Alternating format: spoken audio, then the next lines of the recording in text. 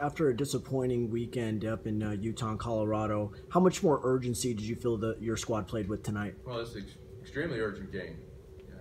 We've had a concussion with he missed the last two home games. Kyle's father passed away. The funeral was today. We love Kyle, and he's gone through a very, very difficult time with his family. Nick and Jonah got a serious virus, and then Isaiah Mobley retweaked and sprained his ankle in the Colorado games. We were down 4 guys our last game at Utah. I know Nick and Jonah tried to play, but when Isaiah tried, the only reason Isaiah played because Nick wasn't going to play, but he was on about 20% on his ankle. So to go through what we did the last 2 weeks with the injuries, the sicknesses, the family tragedy, I'm really proud of our guys how they've stuck together. This was a huge game for us for a variety of reasons, and Saturday's game will be as well.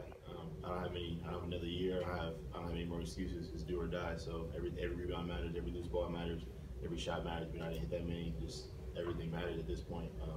All the little things are coming up, and you have to do all of them to win the last crunch time before March Madness starts. Missed the shot, and I always work on the shot start GAs after practice. So I just took a chance, got fouled, no call, but still winning anyways.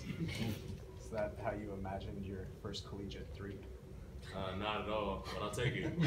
Jonah, Coach talked about all the adversity you guys had to go through, the illnesses, some personal issues as well, some injuries. To come out after a rough weekend and to get a win, what does it say about the character of your team?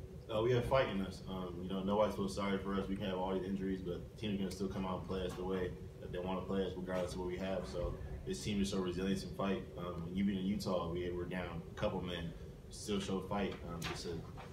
This team has a lot of fight in us, and we're just warriors.